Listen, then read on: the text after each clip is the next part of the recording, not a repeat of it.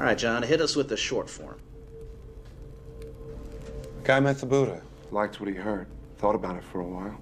Say 500 years while he returned to the Mediterranean. Became an Etruscan. Seeped into the Roman Empire. He didn't like what they became. Giant killing machine. He went to the Near East thinking, why not pass the Buddha's teachings on in a modern form? So he tried. One dissident against Rome. Rome won. The rest is history. Well, sort of. A lot of fairy tales mixed in. I knew it. He's saying he was Christ. Oh, no. That's the medal they pinned on Jesus to fulfill prophecy. The crucifixion. He blocked the pain, as he had learned to do in Tibet and India.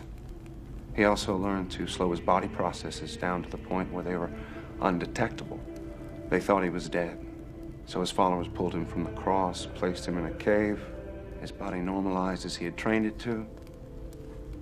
He attempted to go away undetected, but some devotees were standing watch.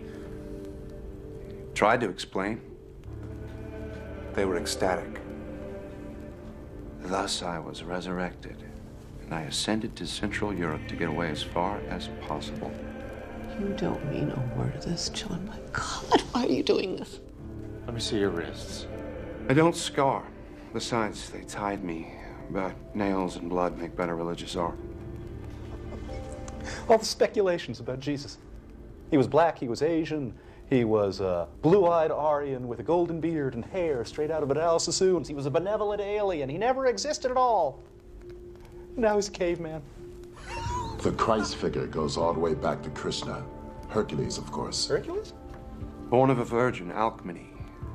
A god for a father, Zeus. The only begotten. Savior, the Greek, Soter. The good shepherd, the Prince of Peace, bringing gentle persuasion and divine wisdom. He died, joined his father on Olympus 1,000 years before Gethsemane. How can you compare pagan mythology to the true word? Pretty damn closely, I'd say.